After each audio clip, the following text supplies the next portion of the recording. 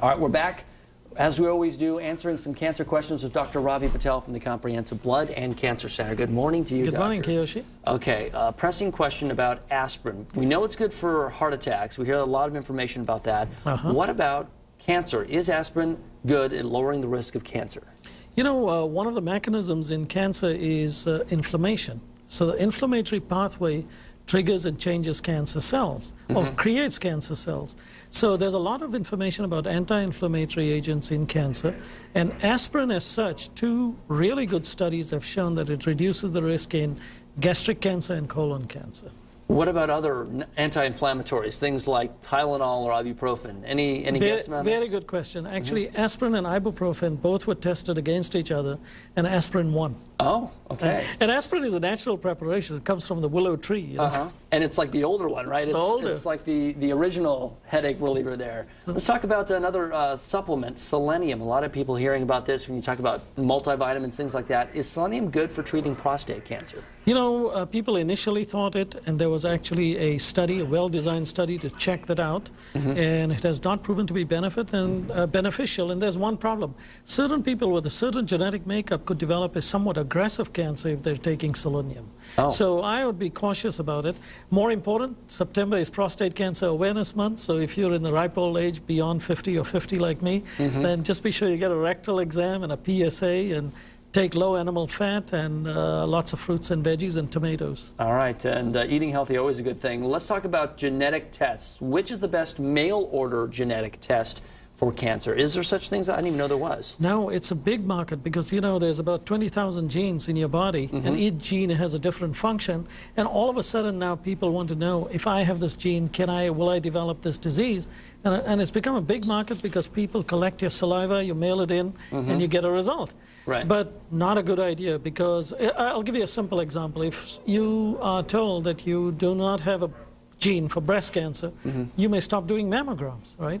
The fact that you have a gene which is expressed doesn't mean you're going to develop the disease or not develop the disease. Right, and there's multiple genes that affect breast cancer. So exactly, yes, and the multiple genes is an important thing because one could switch everything off, you know, which is bad or good. Right, it's partly genetics, partly environment, right? Partly environment, and it's better to take the counseling or the advice of a good genetic counselor or a physician to really get an idea of what genetic test you need. And what it means, exactly. And what it means, exactly. Get some perspective on that. All right, Dr. Ravi Patel, as always, some great answers and important information, especially for people wondering about cancer this morning. Thanks so much for coming. Thank you. All right, we'll take another quick break. We'll be right back.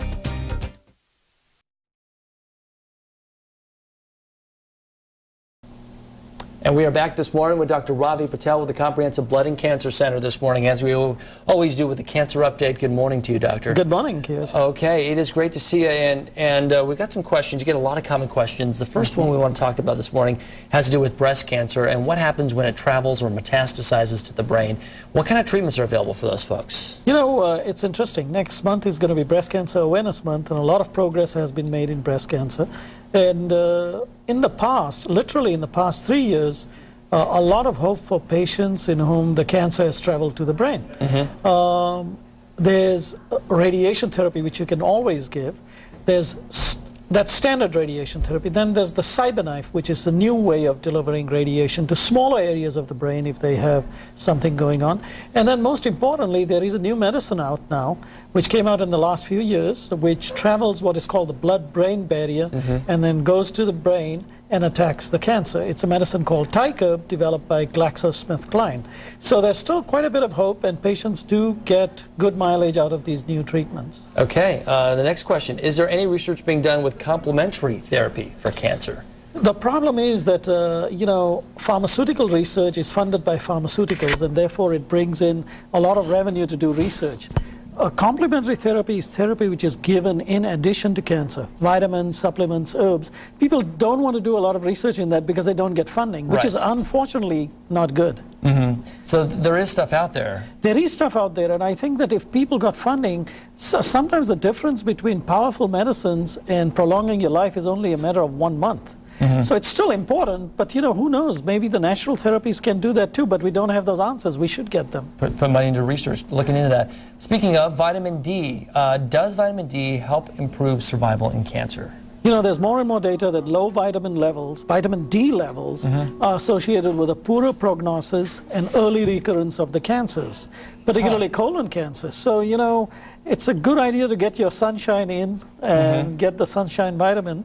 And then don't just take supplements. Get your levels checked, speak to your physician, and then take the vitamin D supplements. But the answer to the question is vitamin D now has been shown to be more effective in reducing the recurrence of cancer and getting better survival rates, particularly in colon cancer and now in breast cancer slowly, prostate cancer, pancreatic cancer. All right, interesting stuff all. And a quick note, if you have questions for Dr. Ravi Patel, someone actually called in just a few minutes ago with a specific question, you're going to get back to them. Email us to our website. There is a link for the cancer update on our website, kget.com, and one of your questions may be used eventually here. Dr. Ravi Patel might be answering that question because your question might be important to a lot of other people too. That's correct. All right, Dr. Patel, it's always a pleasure to have you in. Same to you. Thank you. Thank you very much. Take a quick break. Be right back.